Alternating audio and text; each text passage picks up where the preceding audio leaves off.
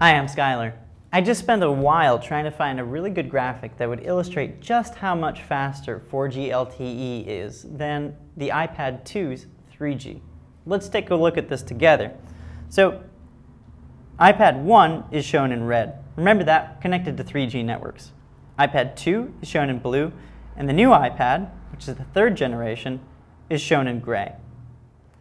Whether you're on AT&T or Verizon, we see a massive difference between the previous generations and the LTE-capable iPad. In the case of Verizon, it's even much more significant.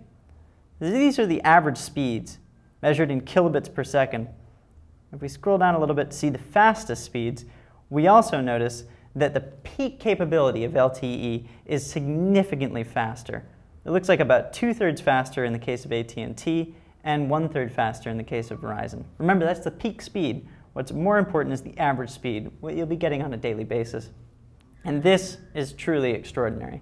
It is so much faster, and in my personal experience, LTE is better than 3G ever was even dreaming to be.